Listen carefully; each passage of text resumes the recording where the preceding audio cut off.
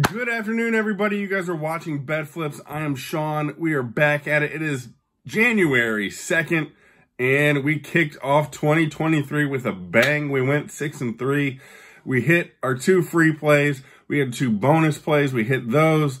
So absolutely an amazing day. Just to recap, we lost on the Bears. We had them at +5. We had the Eagles. We had them at -4.5. We lost there. And then we also lost our basketball play. We had the Boston Celtics at -2. But we ended up hitting on Jacksonville -3.5. That was a no doubt. Tampa Bay, we hit them on -3.5. And I will say, as a fantasy player, Mike Evans showing up when it doesn't matter, and I'm already way out and hadn't done squat after I traded for him. That was ugly to watch, but Tampa Bay won and covered the -3.5.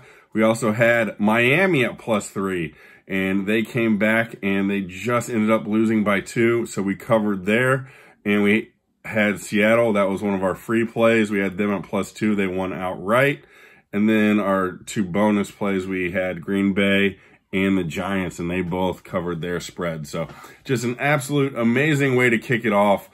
Today we've got Monday Night Football and some NHL going on. There's NBA, but we laid off that. So if you're interested in our premium card, email betflips@gmail.com. We'll get you all the information you need to jump on board. Tonight, our free play of the day is going to be in the NFL. We're taking Monday Night Football, Buffalo against Cincinnati.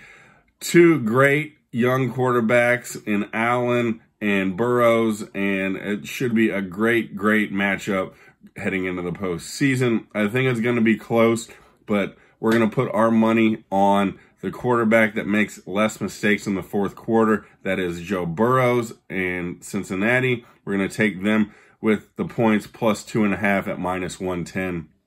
That is our free play of the day. If you guys are interested in this information, do me a favor. Smash that like button for me. Drop a comment of your favorite game of the day. Let me know what you guys are looking forward to. And as always, we'll see you tomorrow. Bet, flip, cash.